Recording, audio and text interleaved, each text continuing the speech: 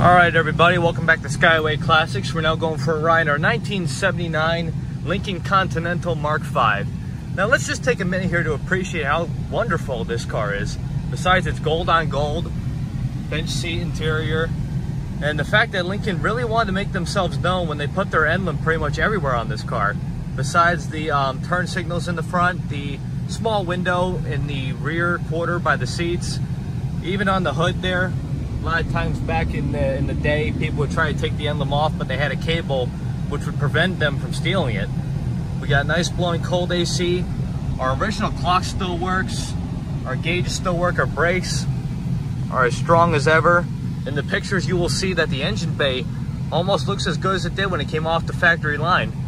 Even when at a turning radius, you don't even hear no whining. You got a good working horn. You got your power windows. You got your heated mirrors. Pretty much everything about this car works and is very, very, very in good shape. And no hesitation even when I'm bringing it up the road.